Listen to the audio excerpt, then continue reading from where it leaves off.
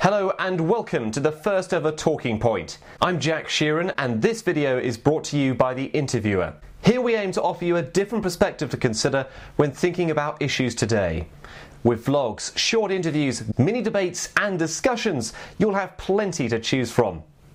To kick us off, we're launching a special two-part series of videos about the European Union. In this video, I'm joined by Nick Sutton, a recent graduate of politics from the University of Exeter and former president of the Exeter University Liberal Democrat Society, to talk about the European Union, trade and the economy.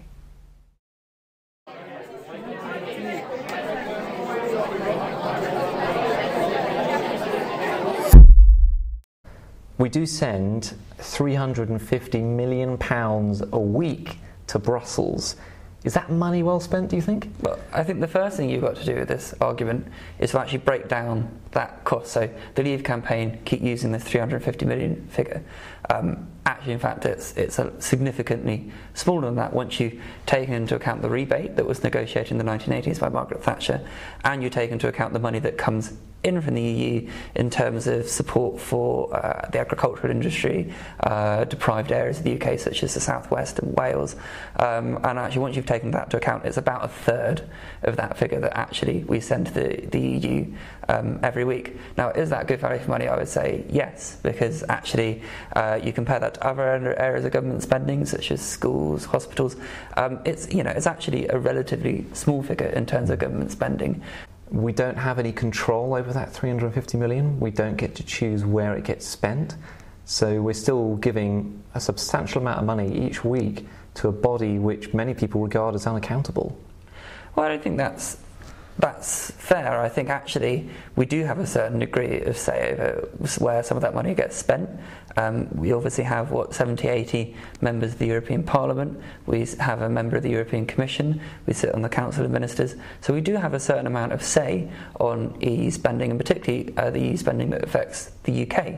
Do you think the EU would work better as a trade union rather than this open border union we have now with the freedom of movement, freedom of services?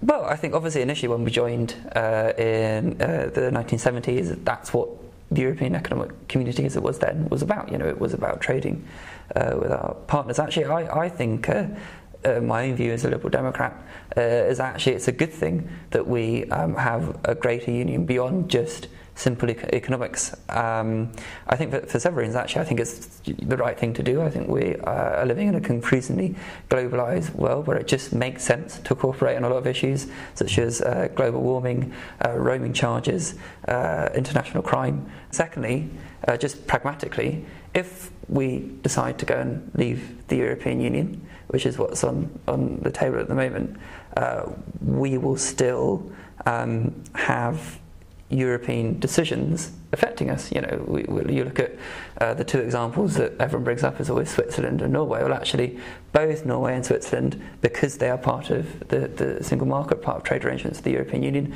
have to accept a certain amount of political decisions that are made within the European Union, and they, unlike Britain, have absolutely no say over them. Now, that isn't a good situation to be in.